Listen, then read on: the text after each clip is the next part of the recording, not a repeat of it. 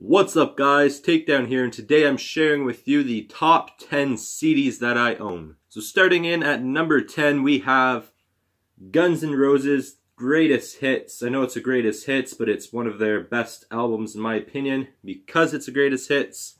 Probably one of my favorite rock and roll bands alongside Aerosmith, which is an honorable mention for this video. But I honestly love this album, and that's what this is about, the albums as a whole.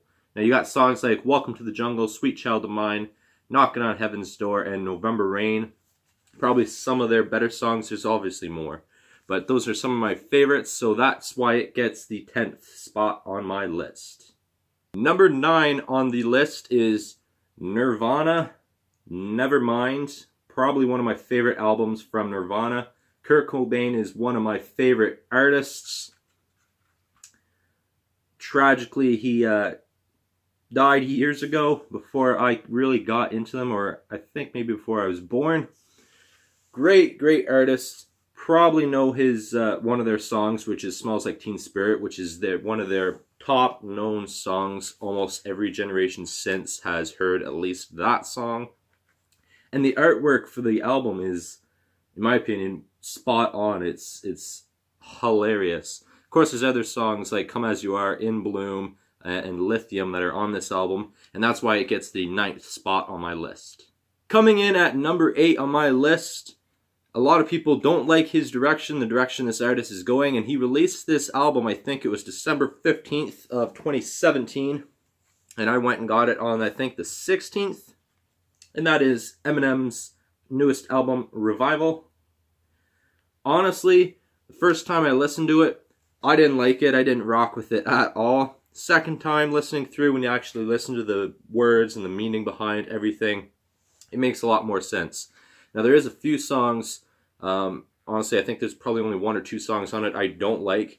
The worst one in my opinion would be Untouchable, just because it touches on a lot of the Black Lives Matter, and in my opinion not a good part of the album. But everything else on it, Walk on Water, Believe, everything, even Castle and a Rose, those songs are probably the most touchiest on the album. But in my opinion, at the end of the day, that's what this is about, in my opinion, and that's why it gets number 8 on my list. Coming in at number 7, this is their 2013 album. It is 21 Pilots' Vessel, which I believe that's either their parents or their grandparents, has to be their grandparents, for the cover, which I think was unique. They're more of an alternative band, alternative pop, which I'm more into alternative music now, the Linkin Parks and such. But they have Migraine, House of Gold, Car Radio, Semi-Automatic, which those two would probably be the top 2 known songs on this album that people like. And there's a few more. Screen is probably a touchy one on the album, and Guns for Hands, they're all pretty good. The album itself is spot on. They did a really great job, and that's why it gets number 7 on my list. Coming in at number 6 is Green Day, their newest album, Green Day, Greatest Hits, God's Favorite Band. Album cover itself is amazing. Look at that artwork. And you got some of the artwork from some of their older CDs, albums alongside.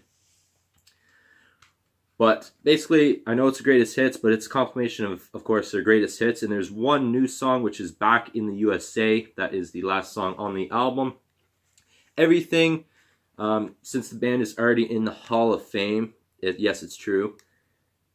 Everything on this album is spot on. I know there's some other artists that will make a greatest hits album, and 1 or 2 of them aren't the greatest. I find everything that's on this list right here is their greatest hits, and I'm glad that it's a band that actually put everything that is the greatest on the greatest hits album. And some artists might forget 1 or 2 that are really good and not put it on. I think they've hit every single one they could. So kudos to them.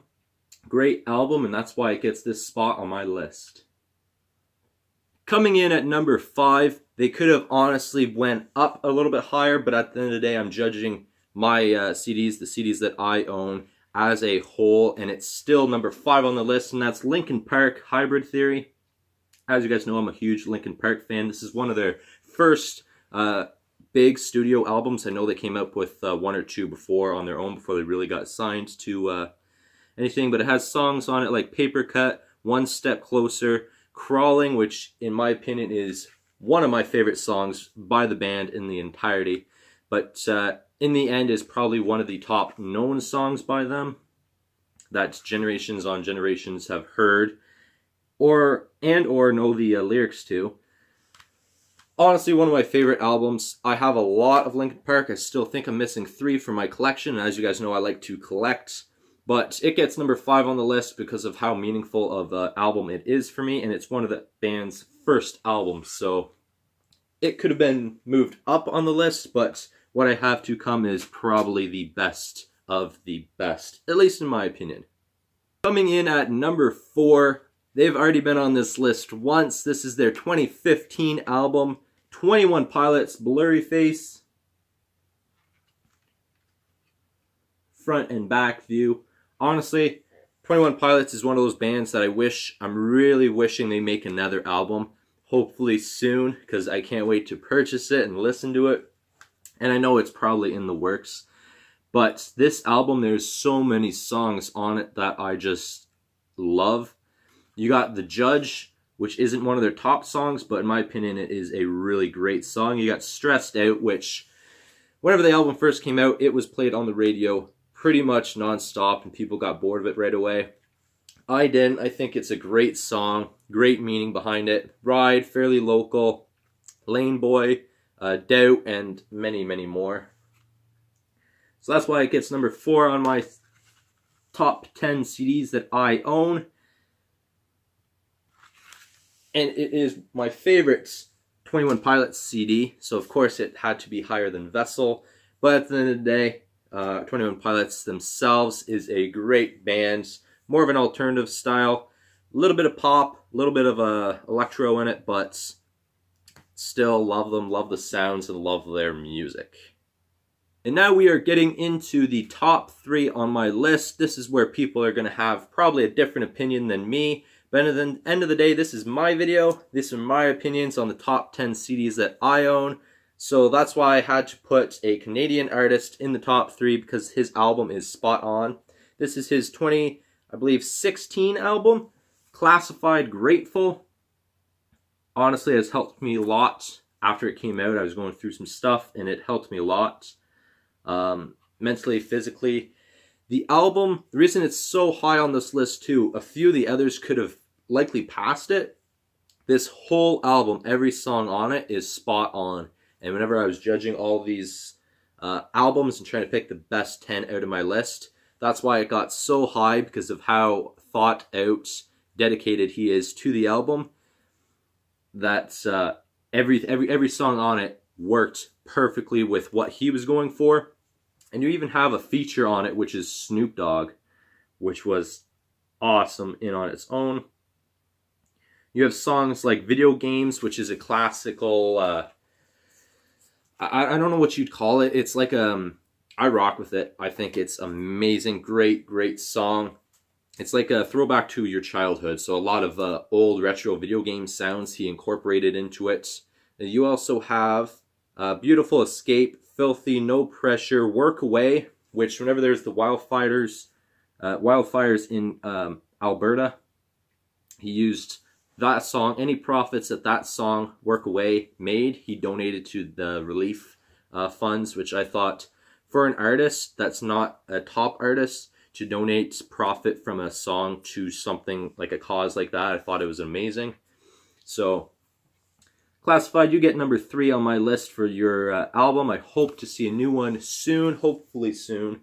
But that's why you get number 3 on my list. Coming in at number 2 on my top 10 CDs that I own, Eminem, Curtain Call, The Hits. One of course, my favorite albums from Eminem. As you guys know, he is one of my top artists. That's why he's in number 2 as well.